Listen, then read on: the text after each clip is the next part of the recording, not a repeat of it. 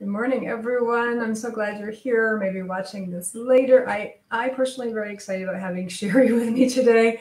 I think this is a topic that nobody wants to talk about, and I'm so grateful that we are. So thank you so much for being here this morning and sharing with us the message about how to comfort other people who are grieving and, maybe even something for ourselves. So why don't you go ahead? I don't really like to read bios, and here's why: is because people don't care. They really don't care. But I do like to know how you came to this topic. I think a lot of us as coaches and speakers and authors, which I know you are all of those things, we come to our message because of something that happened in our life. So if you wouldn't mind sharing where this all came from, and I'm grateful that you're here with us to let us know. Well, thank you. Thanks, Vickie. I'm so delighted to be talking with you again. You're so positive and upbeat and a shining light in this world where we need it more than ever right now. So my name's Sherrie Dunleavy, and people in my neck of the woods who know me probably remember me in my career as a radio talk show host, a television news anchor. But what a lot of people may or may not know about me is I'm also a bereaved mom. My husband and I lost our second son, Brandon, 21 years ago. And it was very public. I was on television at the time. And we were lifted up and supported and loved through this most difficult chapter of our lives. But at the same time, some of the people that were closest to us just dropped out of our lives completely. And as I started my healing journey, which it was, let me just tell you, that was extremely painful to think that, you have these friends and you think they're going to be there for you and you can't find them anywhere, And so, but I was in pain in other ways. That hurt, and it was very disappointing, and it was like kicking someone when they were down. But through my healing journey, I began to wonder why that happened, and actually it was 6 years later when one of my best friends called me back after a 6-year hiatus and just kind of wanted to pick up where we left off. And I thought, where were you? I can't even begin to pick up where we left off. It's just not possible. That's when I started thinking, what was that all about? Like, why wouldn't people step out and support you when you needed them most? And that began my journey of thinking about that question. And I came up with 3 answers, but as a result of that, I kept looking for resources. I thought, if only there was something out there that could help, would have been able to help them, maybe we could still be friends today. And I thought, it hurt so bad. I just didn't want anyone else to feel that way. So as I kept looking for the resources, as I kept Googling it or going to Amazon or walking into Barnes and Noble, I couldn't find it, but I kept walking away with that you're not going to find it because you're the one that needs to create it. A lot of times, isn't that how coaches and get their start? They create something they wish they had, or they create something that worked for them and they just have to share it with everyone else. So that's pretty much how this all came to be. And I thought, what do you mean? I felt like really I was spiritually guided. The Holy Spirit was asking me to write this. And I kept saying, no, I wrote news copy. I don't write books. But now in hindsight, I realized that maybe my career in television was doing exactly that. It was setting me up for this. I did know how to interview people. I was not the expert in this, but everyone who has suffered death or divorce or cancer or lost their job or lost a loved one to suicide or lost a child, and they're still standing and surviving and thriving today, well, they can provide me with the answers. And so I interviewed them. And that's how this book came to be. So these, this isn't what the experts with degrees are saying is good and how to help people. This is from the people who've been there. And this is what they say has helped them. And that's what I love about this, because I think they are the true experts. Absolutely. Absolutely. And as someone who want to support someone, one of my friends or whatever, when someone passes, or like you said, there's even job changes or job losses, there's a lot of loss that happens, and there's been a lot of loss that's happened for all of us. So one thing we have in common right now is there's been a whole lot of loss, a lot of change. I didn't always know what to say. So I appreciate you helping us through this journey so that we can remain friends or be closer to our loved ones and not feel awkward or out of place, or am I bothering them, at a time that they may need me more than ever. So I appreciate you being out there and spreading the word. And you're right, it is all, for most coaches and speakers, it is in my opinion, a divine calling. I know for me, I said no many times. And then that wasn't a choice anymore. So I appreciate you sharing that, because a lot of people don't share that either. A lot of times it's a voice that we hear that says you can't find the answers, you need to find them. Or, right. Watching people struggle and saying, I know how I can help them, and right. stop hiding from that experience. Right. So thank you for sharing that too.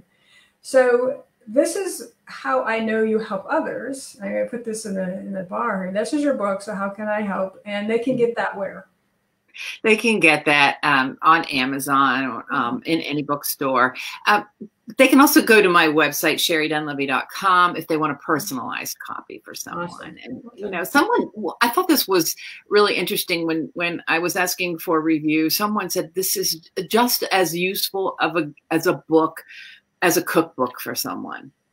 It's really the recipe of finding different recipes, and then you find one that interests you or one that fits you, and that's the one that you can choose. So this is like an option of a lot of different recipes for how you can help and support one another. What I wanted to say, though, to let everybody off the hook, Vickie, is that you're never going to find a magic phrase that's going to make this all better, because one doesn't exist. And even if you are awkward at it, remember, being awkward is better than not being there at all. We're awkward because we don't practice. We don't practice. And so the more you practice this, the more natural it becomes. I love that. Thank you for sharing that. And again, that doesn't mean that someone has to die to practice. Right? No, not at all. There's always, think about right now what we're going through during COVID. How many people are lonely? How many people are down? How many people need our support? There are so many ways that we can do this and we can offer it. It doesn't have to be a death, but this gives us the practice in reaching out. I say, fear is what holds us back. We have to remember this isn't about our fear. This is about our love for the other person, right? And our wanting to support the other person. So we have to step out of our fear and step out into love. That's absolutely beautiful. And I love that it's not about our fear, it's about love. So as awkward as it feels, it's still given with love, and to move past it. So thank you for sharing that. I was just going to ask you one of your tips out of your book, and I think that one was brilliant, but I'm sure you have more. I do. And, when I was polling people, I found some similarities. So after I was writing the book, and in the process of writing the book, I thought, you know what? I wonder, if I were to compile a top 10 list, I wonder what they would be, what the commonalities would be. But there were two commonalities that were so out there, so far ahead of every other tip and suggestion in the book that I had to isolate just those two. So there is no top 10 list. There's a top 2 list that people thought helped them more than anything else. The first one is just be there. Be there for them. Okay. Be there can take on a whole, you can be there virtually for them. Now that's how we have to be there for most people. Okay. So that can be through phone calls, through Zooms, through text messaging, through voicemail. Okay. And the second one, and 100% of the people said, be there. It's the number one thing. Just let me know you're there for me. Just be there for me. You don't have to say a word. Sit on the couch and let me cry, right? And the second thing, it wasn't 100%, but I would say it's like 98% was pray. The power of prayer was so important to people. One woman said, you know, just to know that someone took a moment out of their day to stop down and pray on my behalf is so meaningful. Mm-hmm. It meant everything. And another woman said, the prayers were actually palpable. I could feel them. And I am an example of that too. When my father was hospitalized about 3 years ago, I went out on social media and asked for prayer. And honestly, the energetic feeling of that prayer honestly kept me and my family elevated through that whole grueling time. That's beautiful. Thank you for sharing that story. And I've heard that story many, many times. However, again, it's one of those things people don't talk about. So thank you for bringing that to our attention. And there's a lot of science behind it too. So they are energetically showing in quantum physics how prayer works. And there are many, many physicians now who do pray before surgery because they understand not only the science, but the emotional and psychology behind it. So thank you for sharing that. I really do appreciate it. Anything else you want to share with the listeners about this experience or in your book? Yeah, I think one of the things that I don't put anything like, there's not do's and don'ts. Okay, there is helpful and not so helpful. One of the main phrases that I think is not so helpful is a phrase that absolutely every one of us has said. I have to stop myself, even to this day, to stop saying, and that's, if there's anything I can do, let me help. Okay, here is why that phrase is not so helpful. It's not so helpful because you're putting it back on the person who's hurting and grieving, and you're making them responsible for something that you want to do for them. And that's too much pressure. I know when people told me that, I think, I'm never going to tell you anything that I need. I don't even know what day it is. I don't even know what I need, right? So a better way to phrase that is to offer a couple of suggestions of things that you're willing to do. Can I make some phone calls for you? Can I come over and cut your grass? Do you guys need me to go run errands for you? You know, something that you're willing to do that maybe they haven't thought about, and they can say, yeah, I would love that. Or, you know, I never even thought about my grass.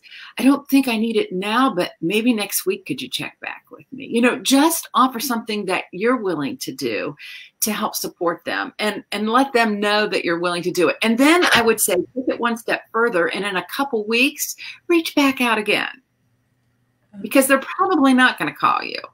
Right. Don't leave the ball in their court. They're juggling too much right now. And giving a tangible example of those type of things that we can do is very helpful, because I personally wouldn't have even thought about that. I know I was just speaking to a friend of mine, and her husband passed away about 3 years ago. And she goes, the first 6 months, I don't even know what happened. I have no memory of it. Mm-hmm. So they are in that very confused state. And being able to suggest to them what you can do for them mm-hmm. when they haven't even thought about it, or perhaps are thinking about it and are really concerned about it, is very, very helpful. And now, today, sometimes we're kind of still stuck at home. We're still kind of going through this experience. There's still other ways that we can touch them in some way without, going to their home. Do you have any idea? Like, I know you talked about phone calls. Is there any other thing else that they can do right now if they can't get over to someone's home? Oh yeah. I mean, like, there's so much that you can do. You can send them gift cards. You can send them a card. One of the 21 years ago, my son died, and I still have cards that people sent me today. But when you send a card, send a heartfelt message to them. Maybe if you knew their loved one, and their loved one, you have a story, about their loved one. Maybe you were a little kid and you remember going over to their house, and their mother always baked the best chocolate chip cookies. Share that with them. You're giving them a gift, and keep in contact with them. you know, most people after the funeral luncheon, and rarely are we even having funerals and funeral luncheons now during this pandemic. So, you know, people aren't even coming around, but it usually stops after that. That's when they need you the most.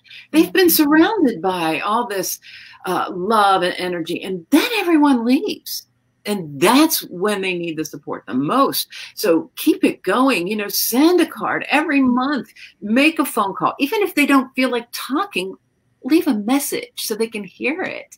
Those are things that you can do that lets them know, even, you know, and don't wait for them to call you back. Okay. So you don't even have to call me back, but I'm going to keep calling and checking on you. I know someday you're going to be ready to pick up the phone and talk, and that'll be great. But until then, I just want to let you know I love you and I'm praying for you. And I'm going to check back with you next week to see if you need anything. That is so beautiful. Thank you for sharing that. It is so beautiful. And now with the age of videos, they could actually do short videos and just send them to their friend, telling them their stories in person with their loved ones. So that's an option too. A lot of people don't feel comfortable in front of video, but it is an option. It is. So I'm going to post here. There's several ways you can get a hold of Sherrie. This is some of her Facebook groups, so you can contact her about joining some of these groups. And she is also very, very positive. She wants to spread joy into the world and just good things. And there are a lot of good things that don't always get acknowledged. And I am on these groups, and some things make me chuckle, which is great, right? Others go, oh, you know, that's so sweet. So they're very beautiful websites that you can get in touch with her and learn more about what she's doing. And she also has, I'd like for you to tell about this offer you have for anybody who's interested. Right. So, you know, I know a lot of people, they don't step out because they're afraid they're going to make people, you know, they're going to say the wrong thing and it's going to hurt someone, you know. So I have created this little kind of like cheat sheet for you of 4 things you should never say to a grieving person. And what it does is it also then translates it into what might be a better way to say something to them. So you can have this little cheat sheet, just keep it, you know, in your drawer. And anytime that you have someone that, you know, needs support, you can pull this out and you can help them with it. And if you go to sherriedunlevy.com, it's yours for free. Oh, that's awesome. Thank you for that opportunity. That's very generous. Well, I am grateful that you're here. You make this conversation so easy. You know, you make it seem like it's just part of life, and we shouldn't be concerned about it on the levels that we are and feel awkward about it. So I appreciate you sharing that and shedding light on that. But I have one question I ask all of the people that I interview. Okay. And this question is really, really serious question, and it will actually save relationships, and it will save the world in a way. And so the question is, does a toilet paper roll go over or under? Just as long as there's toilet paper, who cares? That's my answer too. But I am surprised when I ask that question how many are serious about one or the other. So, my cheerfulness too is it just puts them on. I don't care. Yeah, I have a friend that comes to my house, and anytime he sees that it's under, he switches it to over it dry. I don't care. Just make sure that there's toilet paper there, right? And especially when there was a shortage. Yeah, exactly. Well, again, thanks so much for being here. If you want to reach out to Sherrie, there's several ways to do it that's in this video. And please do so. She's a very kind, generous person, and I know she'd love to help. Get her book on Amazon and start being more comfortable being around this conversation. There's nothing to be awkward about. It's going to happen to all of us. It's going to happen to all those that we love. And this is just a better way to be more prepared for it. So thank you. Thank you. Thank you for the opportunity. Thank you so much for shining your light, Vickie. Oh, thanks. All right. Bye, everyone. See you next time.